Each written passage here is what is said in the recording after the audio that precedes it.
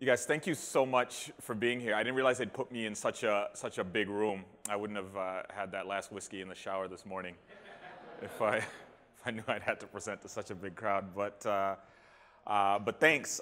So I'm going to cover an interesting topic this morning. It's no longer morning, is it? Afternoon. And I've had a really interesting last year. I've had this opportunity to work on some projects that are completely outside my field of expertise. But it started really humbly. And so I'll start at the beginning where all good stories start and take you on this journey. And in the end, I want to show you this really cool project that I worked on. What you see up here is a Kinect. Many of you might be familiar with it. It's the sensor that comes with Microsoft's Xbox gaming console. And I grew fascinated with it because it's actually an incredibly advanced sensor. And I wanted to do something really compelling with it using web technology. And so at the end of my demo, or at the end of my spiel, I'm going to show you how I used the Kinect to render 3D live images or render a 3D environment in real time, but we'll get there soon enough. I'll start at the beginning. So my journey here started about 2 years ago when I got a job at HBO. It was an awesome gig, and it was right at the time when Angular was beginning to sort of take root. It was, I think it was 0.7 or 0.08, or something like that. It was in alpha. And there weren't a lot of enterprise clients adopting it. And so we spent some time talking to Google, and they convinced us that this would be an awesome framework to build the next generation of HBO software on. So we got at it and realized that Angular is an incredibly powerful platform, not just for building web tools, but it can be an incredibly powerful platform for building software in general. And this is kind of the position that I'm going to try to argue today. It's a bit of a controversial one. But I think that the technologies that we use to build the modern web have evolved past the web itself. The technologies that we use to build the modern web can reach outside of the browser. And we can begin doing things with them that were previously unheard of. Things like building interfaces for real-world objects. And what do I mean by this? So many of you might be familiar with this phrase that's been tossed around recently, the Internet of Things. It's kind of a meaningless phrase, like all things are in the beginning, but it has profound implications. What it means is that more and more of the devices in our lives are beginning to be connected. And what's more important than the fact that they're beginning to be connected is that everyday people who aren't technicians, are beginning to use technology in really interesting ways in the real world, not just on their computer. I don't know how many of you are familiar with the company Nest. Maybe you've heard of it. They create this crazy $200 thermostat. If you'd have told me 2 years ago that somebody was going to convince me to pay $200 for an aftermarket thermostat, I'd have told you to get out. But this thing is amazing. It's a learning thermostat. It interacts with the way that you choose to heat and cool your home. It learns your habits. It talks to other Nest devices in your home to create this network. It sends data back and forth to help you build a more comfortable home without having to interact with it. That means a whole lot. It means that we're starting to think about the way human beings touch all the things that we cross in order to get to get the work we need to get done. What's really profound about what Nest has begun is that there was a study done by Gartner, and they said that by the year 2020, 26 billion devices are going to be connected in our homes, in our lives, in our workplaces, in industry. Whereas in 2010, there were about 1 billion connected devices. This means that there's going to be a point in time in less than 10 years where very few of the things we touch are going to be designed without human interface in mind. And you'll be surprised about how many of those things are currently designed without human interface in mind, because we think that our phones, these really amazing pieces of technology that we carry around in our pocket right now are the end-all and be-all of technology, and they're really not. These are incredibly powerful computers, but they're computers nonetheless. They've just shrunk them down into something that fits in the palm of your hand. But computers are going to start finding their ways, or finding their way into really strange places like coffee machines and the dashboard of your car. And how are we going to make those things easier for people to interact with? And so in my demo, I'm going to show you guys how I did this relatively, what I'm going to show you doesn't have a huge impact on the world. But the technology stack that I used to put it together is supposed to be an example of how we can create compelling user interfaces, or at the very least, how we can use web technology to create interfaces for things that don't just live inside of a computer. And I think that's a really meaningful thing for us as web developers, because it means that our skills can now translate outside of the browser. So on my journey here, it's hard to talk about this because it's been such a weird journey for me. So I started at HBO. We started working with Angular, and because we were one of the first people to adopt Angular in the enterprise, I got an opportunity to do a lot of really interesting speaking engagements, talking about Angular, talking about how interfaces are changing, how web technology is changing in it. And I participated in an internal HBO hackathon that was amazing, and we built some really cool tools that might show up in the future for any of you HBO fans. I can't talk about it or I'll be sniped somehow through the building. And then something really, really remarkable happened to me, which is somebody at one of the talks I was at told me about this hackathon that NASA was putting on. I don't know if any of you have heard of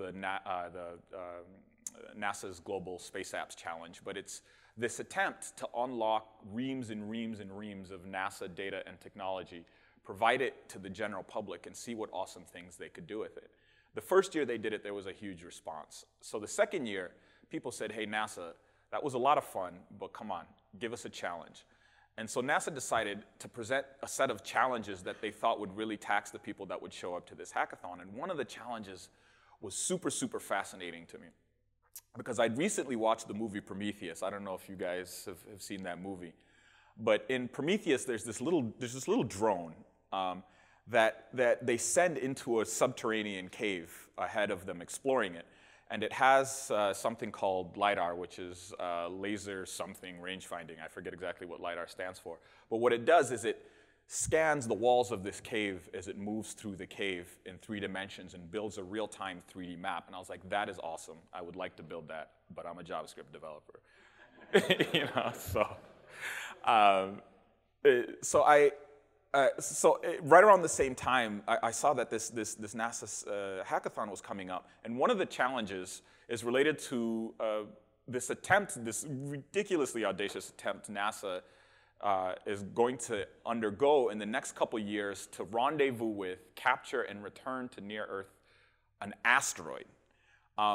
This is happening, people. NASA's sending a little spacecraft that's, it's going to wrap a big bag around an asteroid and then drag it back to orbit around Earth. I really hope they watch Armageddon, because that ends poorly.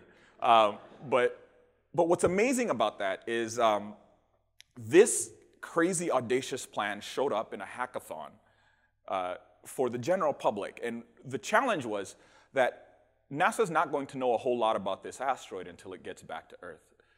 And there's a lot of interesting things that the surface of an asteroid can tell you about the possibility of extraterrestrial life, the possibility of water being contained in large volumes in the asteroid belt so that we could use it as a waypoint for deep spacecraft that can convert the water into hydrogen fuel, which is rocket fuel is nothing but hydrogen and oxygen separated. When you put it together, there's more or less a big bang. And so they wanted to know all of this before the 6-year journey of this asteroid back to Earth. And so they said, how could we do that? How can we survey the surface of this asteroid? And so me and this small team of people, well, we have an idea. What if you sent a very tiny little spacecraft to it aboard the main spacecraft? It popped off, surveyed the surface, and then returned the data back to Earth ahead of time. And so we go, great. So let's show up and build a spaceship in 48 hours. So we show up, and then we go, well, how do we build a spaceship? In an unlimited amount of time, let alone 48 hours. So we decided to use a drone to prototype it. And so we built this sonar, mounted it on top of the drone, And we ended up winning the best hardware prize at this NASA hackathon because we flew the drone around the room and mapped the walls in real time with this sonar. And it was this amazing moment for me because I've always been interested in space. Like probably everybody in this room, if you're a nerd, you're interested in space. It fascinates you in this deep way. But it's so inaccessible, right? It's space, literally. It's space. It's out there. It's like, how do we get there? How does my life as a JavaScript developer allow me to affect the course of human exploration in space? And so it was this amazing moment to see this drone fly and to hear people from NASA go, well, that's kind of crazy. That's an interesting idea that you could use terrestrial technology to prototype potential space missions. And a set of incredibly amazing things happened after that, the most of which is 2 weeks after this hackathon, we get a call from NASA. And I'm writing JavaScript because it's what I do. And a phone call comes in and they're like, hey, James, this is NASA. You should come down to DC because we're actually going to try to capture this asteroid and we think you have an interesting idea. And I turned to my wife and I'm like, I joke around with my wife too much. So I think she was just like, shut up. That's enough. And I'm like, no, I honest to God, like it wasn't a call, it was an email. And I showed her the email and she was like, what are you gonna do? I was like, I guess I'm gonna go to DC. And I don't know what I'm gonna be able to help them with, but so we show up and we start talking. And what I realized was so profound about that moment was we as JavaScript developers have been given this amazing tool, which is that we can rapidly prototype interfaces and rapidly prototype data access in a way that's not been entirely available to the rest of the programming world. Compiled languages often have with them a great deal of legacy or a great deal of process in order to get a small thing done. But almost everyone in this room has probably participated in or used an open source project. And these projects tend to spring up at moments, right? Somebody's sitting around and they can't figure out a way to solve a problem and they sit down and they make it happen because the JavaScript stack is so incredibly flexible and the open source community has embraced it so tightly that it allows us to do rapid prototyping in this amazingly compelling way.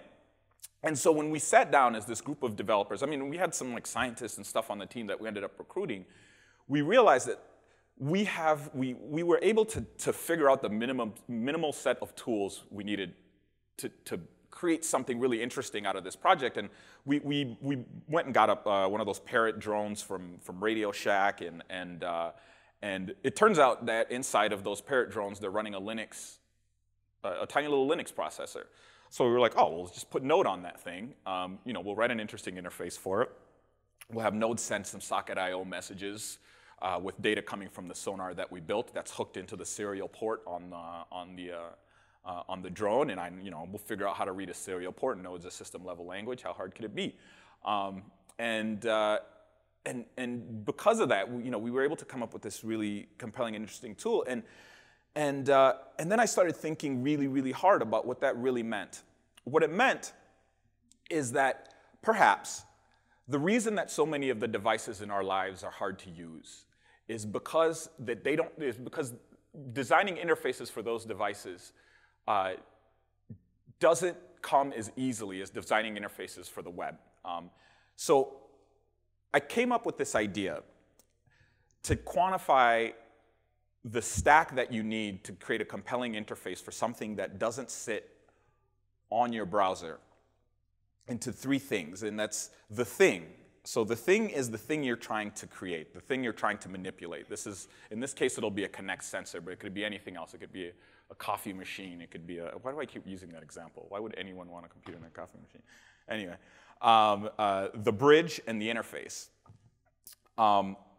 And what I'm going to show you, the thing is the Kinect.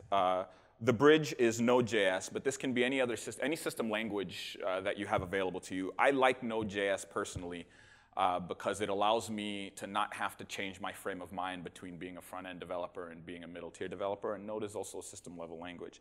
And then AngularJS. Now, Angular is not, there's nothing unique about Angular that makes this happen or not happen. But what I do like about it is that Angular enforces structure in ways that other JavaScript frameworks tend not to, and there's definitely other JavaScript frameworks that do this, but structure is one of the most important things when you're working in an uncomfortable place. If somebody gives you some basic structure, then you don't spend the first 2 weeks of a new programming language or programming technology trying to figure out how the hell to instantiate a controller or something ridiculous like that, or whether or not to use MVC or MVVM, or as Angular calls it, MVW, model view, whatever.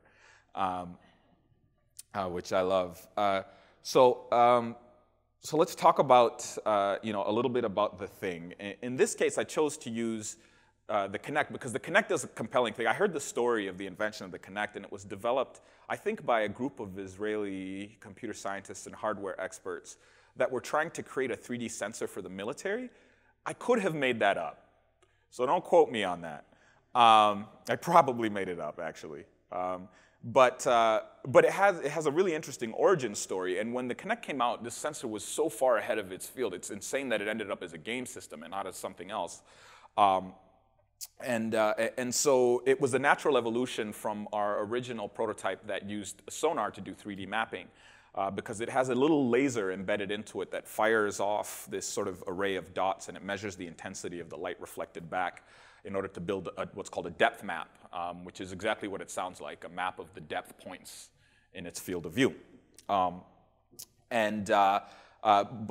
just I'm using a Connect now, and a Connect interfaces with the computer via USB, but Node.js allows you system access to whatever transport you want.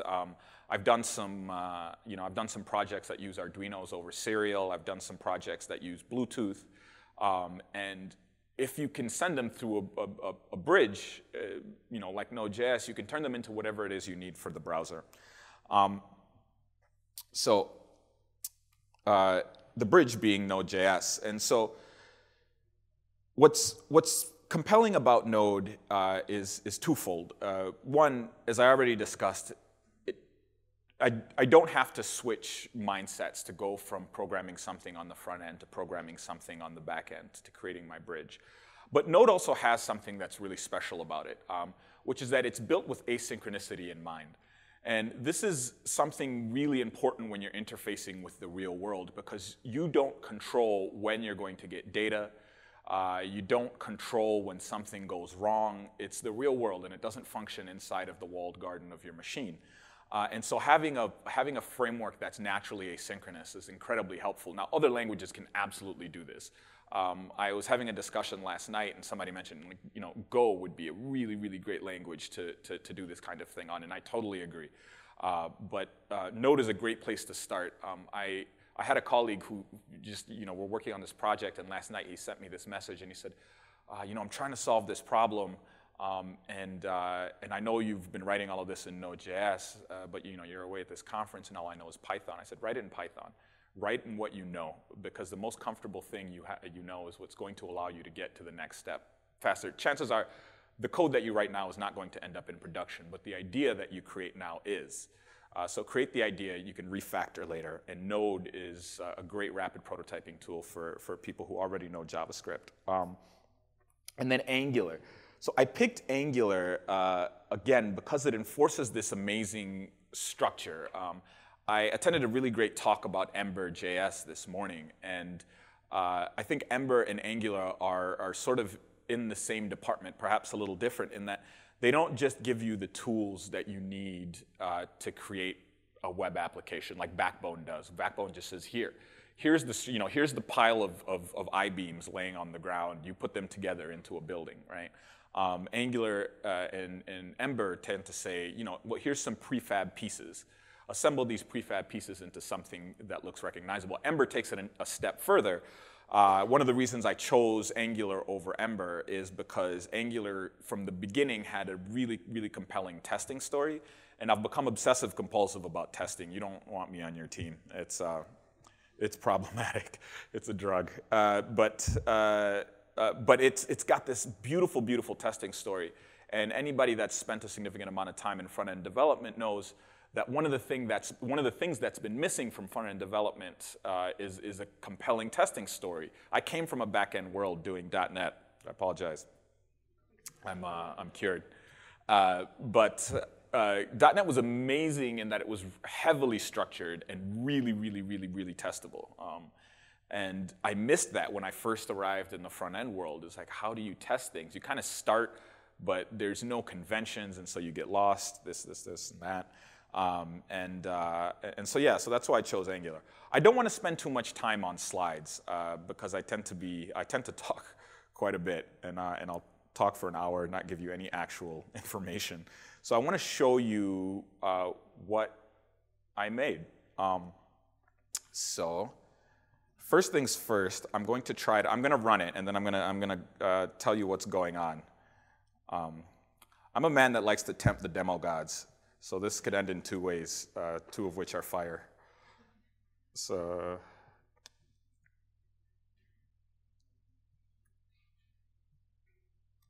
all right. Okay, no fire.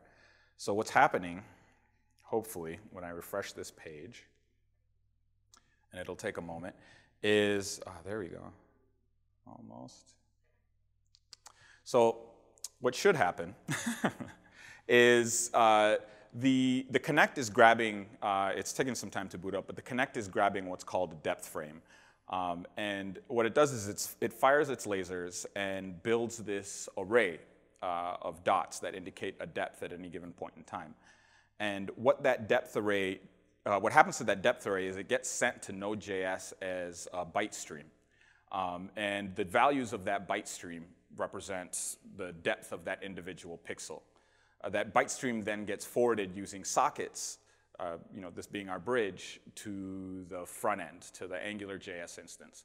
The example I'm showing you isn't going to do this, but the proper way to ingest it with AngularJS is to wrap that socket I/O layer as a service, because that's literally what it is, and then present that data to whomever it is, or whatever module it is that's going to be displaying that data. In this case, it's an AngularJS directive. And in AngularJS, a directive is the module type that allows you to manipulate the DOM, or at least it's the place where you should be doing your DOM manipulation. I've heard some talk that they may be getting rid of directives or changing them in some way. I don't know how true that actually is. Let me give this a restart.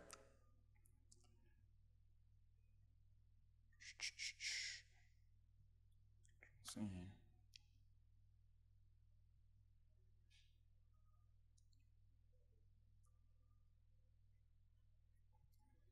Let's just use a new window.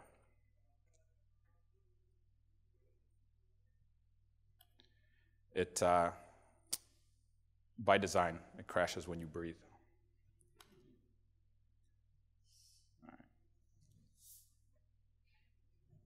There we go. All right. So what you're seeing right now, if I back up, let's see if you can kind of see me, is sort of a matrix style. Yeah, thank you. I deserve that. But that's no more, though, because it didn't work right away. Yeah, and so what's crazy about this is, well, first you'll notice how slow it is. It took me 3 weeks to just get this video here, because what's happening is each frame is 640 by 480, coming from the byte stream. And then you have to build a mesh in WebGL, that's the same. And originally, 60 times a second, every time the frame hit, it was running through each vertice in that mesh and updating it with data that was coming from here. So it was super memory intensive. I forget exactly how many vertices I ended up with, but it was insane. You can zoom in. Do a little bit of panning. And you see it cuts things off when you pan to the side because it's, like I said, it's just a point cloud, really. All right, I'm going to shut this down while my luck's ahead. Yeah, so that's kind of what happened. I wanted to bring the drone to show you guys how it works when it's mounted to it. I got an opportunity to do a show for the Discovery Channel using this, and we mounted the Connect to the drone, flew it around, and mapped the studio in real time and the host. But we custom built this new drone, and so it absolutely looks like a piece of military equipment. And I'm learning not to travel with it if I can help it. We got stopped at the Canadian border, And I'd imagine that's the closest I've ever come to getting shot with an assault rifle, ever. Because the border guard was not impressed by my explanation. He was just, yeah, that's interesting. Yeah, and I'm not an American citizen either, so that helped a lot. So let me show you what's actually happening here. I'm going to go into, how are we doing on time? Wow, look at that. All right. So this is, can you guys see that? Does it look all right? So I'm not going to, I don't want to delve too much into code because it always makes demos awkward, but what we're looking at here is the Node.js bridge that I built. You know, up here I'm importing my dependencies. And one of the things I love about Node is how quickly the community is starting to build tools to support it. So I started writing my own Connect driver. And I posted online, and somebody was like, why don't you just do the npm import connect? I'm like, no. No, like, really? Like, somebody built yeah. So, you know, I mean, I'm not the first person to have thought about this, and so somebody built an npm module for Connect, and so all I had to do was import it instead of writing my own driver. And this is, again, one of those things that's kind of unique about what JavaScript allows us to do, because there's such a large community of people who already knew it when Node came along.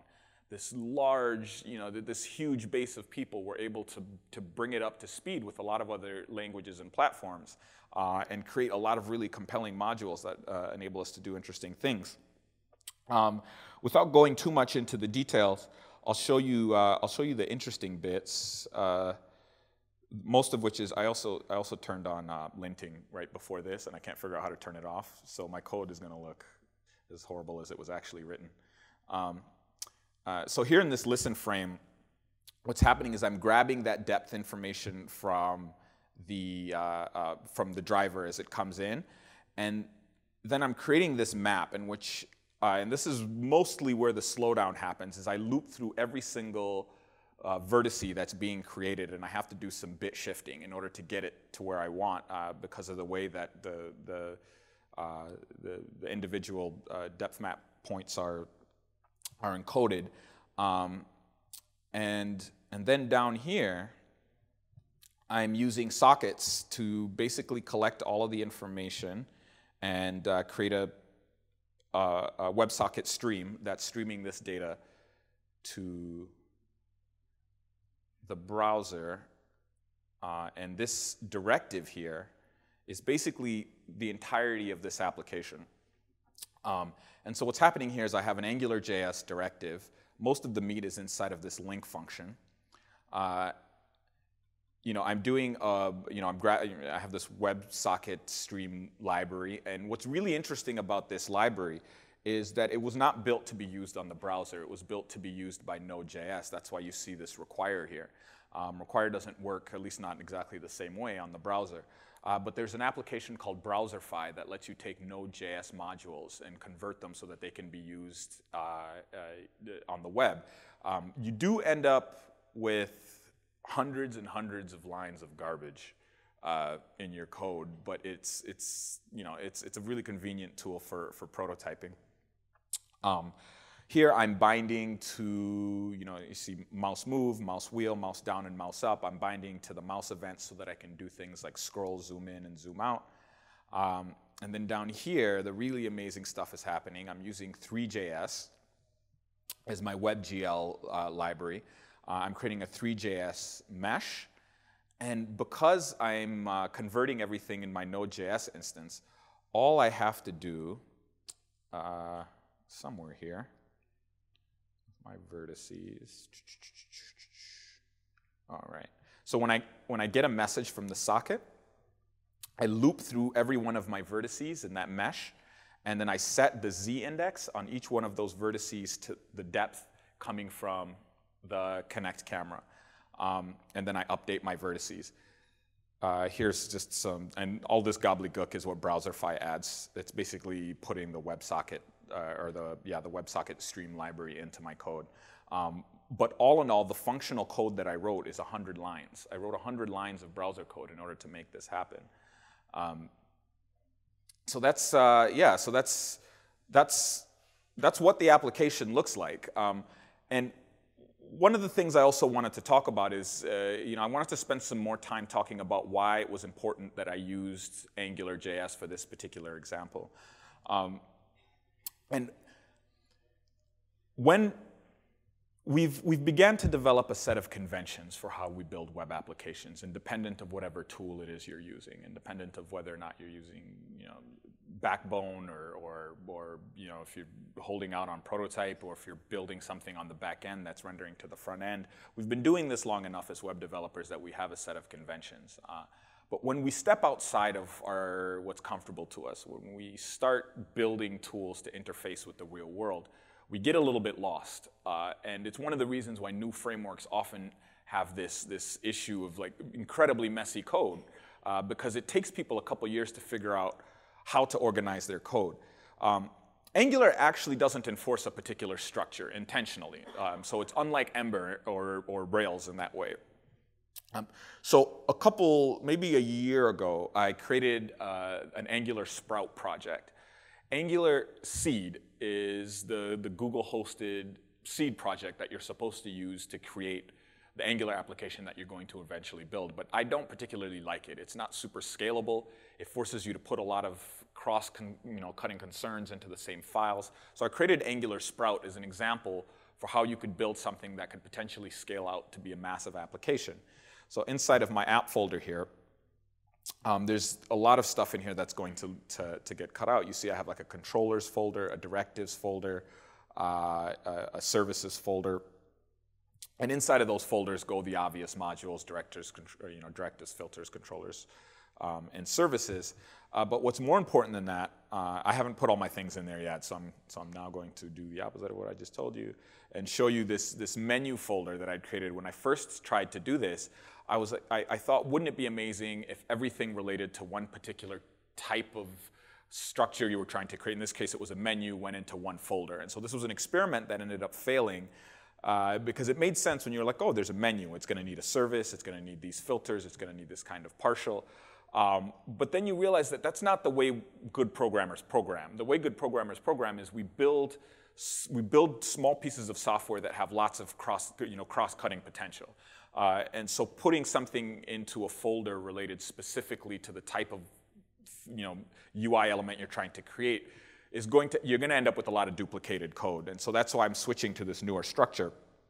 But what's more important than that is the actual, I'll show you my Angular Sprout code here. I want to talk to you about the testing story that I spoke to you earlier about. Now, this is a very simple controller. What it does is it uses a menu service to grab menu items, put them on the scope so that they can be rendered. It's pretty simple.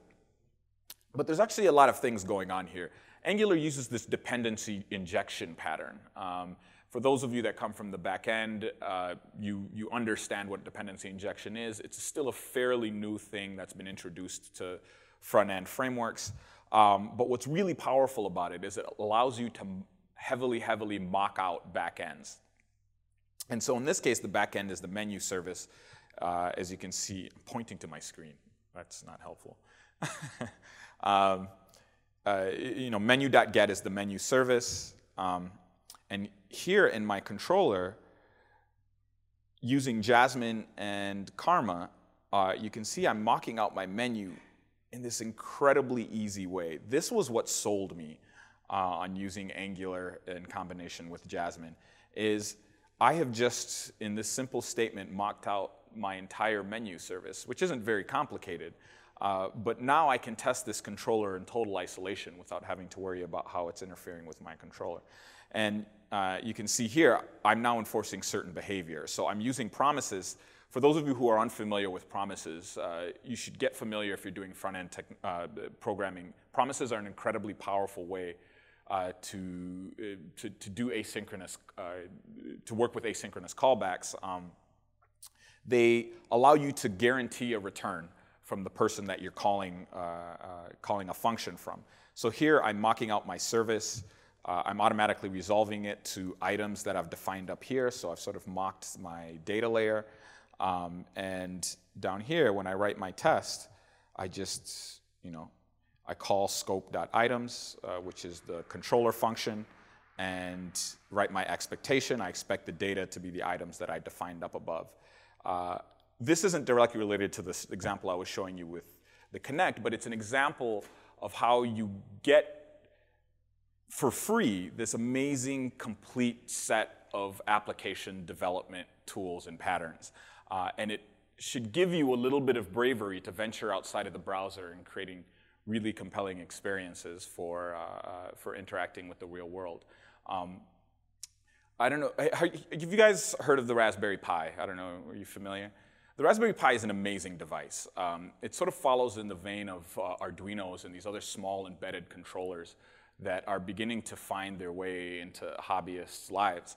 And what the Raspberry Pi is, for those that aren't familiar, it's a tiny little credit card-sized Linux computer. And it's not that impressive if you think about what an iPhone is. Like, an iPhone is a massively powerful computer, like incredibly powerful, and it's something that's very small. But an iPhone is also, you know, $800 if you were to buy it outright. A Raspberry Pi is $25. What this means is that the technologies necessary to run a really powerful stack are growing smaller and growing cheaper geometrically. Things are getting so incredibly inexpensive. So it means that tiny, tiny little devices, things that don't have screens necessarily, or things that don't have massive keyboards or hundreds and hundreds of different types of input and output, are going to be running full stack computers on them. This is going to present an opportunity for the people designing these things to think differently about how to create interfaces for them. Right now, if I wanted to write an interface for an embedded piece of hardware, right, if I wanted to create the Nest, I would have to use C. It's the only option, right? Because inside, I'd presume, inside of a Nest is not a Linux computer. Inside of a Nest is probably some sort of embedded microcontroller. And so you've got to write all of this framework code just to get something as simple as a number to change from one thing to another. But that's going to change really, really soon, because I think the cheapest ARM x86, or not x86, but the cheapest ARM processor capable of running Linux now is under $10. It might be under $5. Soon it's going to be under $1, which means that these things are going to be everywhere. And we, I think, are better positioned than almost anybody to introduce a new paradigm into embedded programming. Let's use JavaScript, because JavaScript allows us to do rapid prototyping. It has this built-in asynchronicity. It has this amazing community of people who are going to create software to allow us to extend it in really compelling ways. And this is just one example of how we did that. So I don't want to spend too much time being a philosopher. I want to get some feedback from you guys. I want to find out what you think, what questions you have about this or the whiskey I was drinking in the shower. You know, so that's kind of my talk, and I'd love to hear back. Thank you.